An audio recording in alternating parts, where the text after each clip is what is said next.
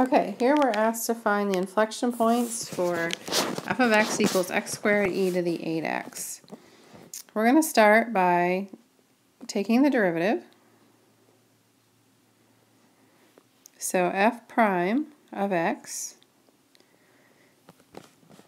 well, this is a product. So it's going to be the derivative of the first, which is 2x, times the second, then plus the derivative of the second, which would be e to the 8x, and then you have to use a chain rule, multiply by the derivative of this exponent. Derivative of 8x is 8, and then multiply by the first. To make this a little neater, this is 2x e to the 8x plus 8x squared e to the 8x. And I'm going to go ahead and write the second one, highlight it in blue.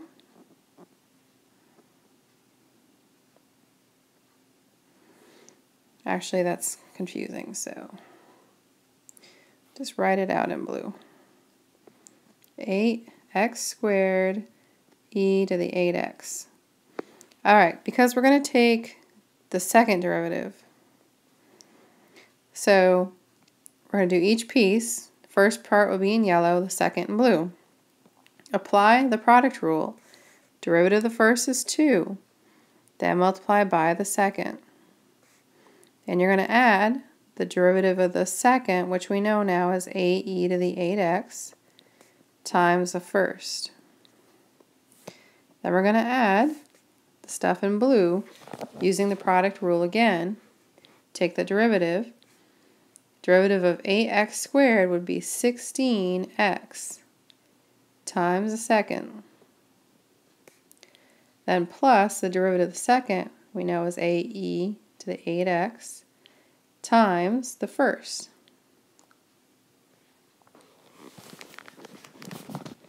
Clean it up.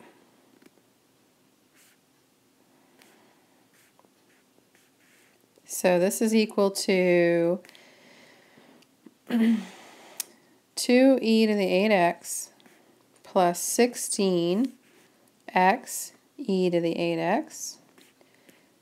And we have another 16x e to the 8x.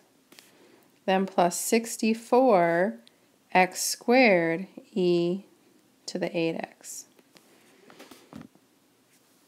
Combining like terms, you get 2e to the 8x plus 32x e to the 8x, because these two combine, then plus 64x squared e to the 8x.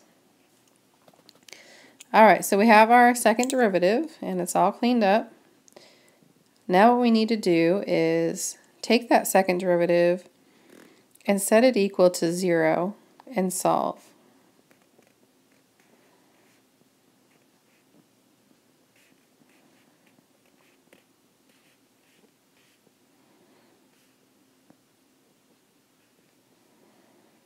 Okay, first take out any common factor. You can take out a 2e to the 8x, and you're left with 1 plus 16x plus 32x squared.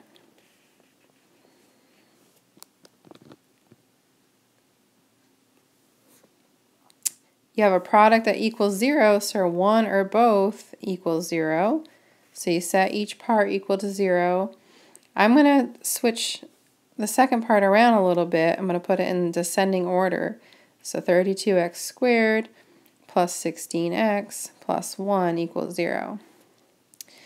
Well, there's nothing you can plug in x for 2e to the 8x to make it 0, so this one is a no solution. But this one, 32x squared plus 16x plus 1, you can put in your graphing calculator, your quadratic formula program, or just use the quadratic formula. And when you do that, you should come up with two answers. X equals negative 0.073, or x equals negative 0.426.